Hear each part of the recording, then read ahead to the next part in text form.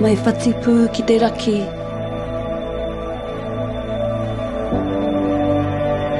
Ki āwhitu ki te tonga.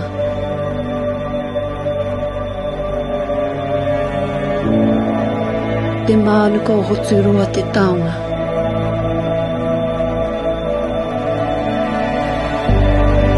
He wāhi rerehua mo te kanohi kite kite.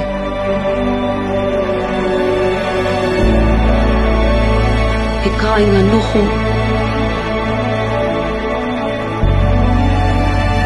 He wāhi tuare.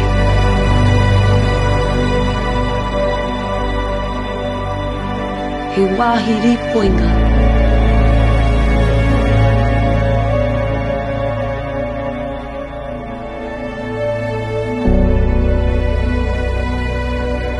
He okokai.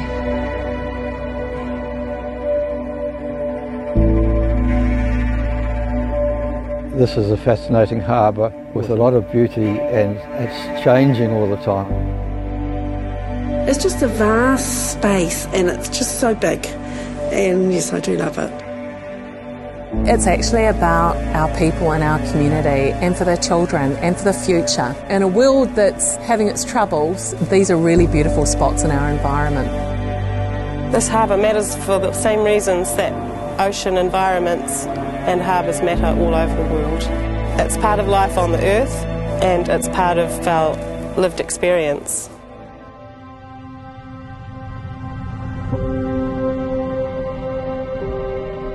The general public in Auckland would not know the problems that we have in the Manukau Harbour.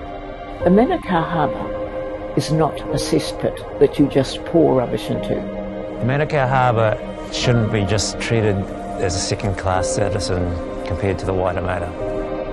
The truth needs to be told that we should all be worried about this harbour.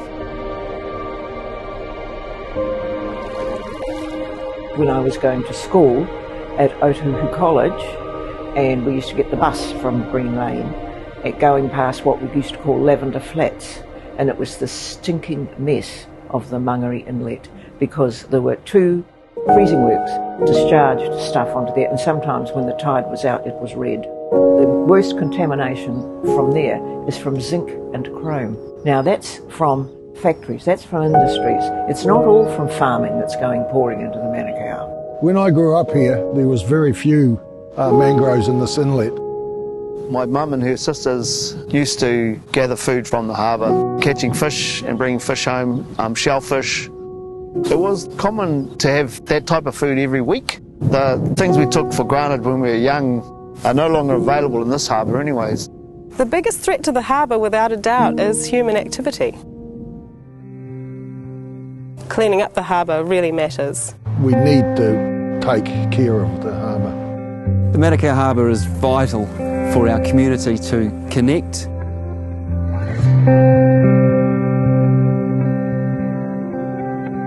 Kia ora, I'm Saffron Toms. I'm chair of the Manukau Harbour Forum. It's given the opportunity for all of the 9 local boards that surround the harbour to get together and have a really good korero about the important issues for the harbour and become a combined voice for advocacy for the well-being of the harbour.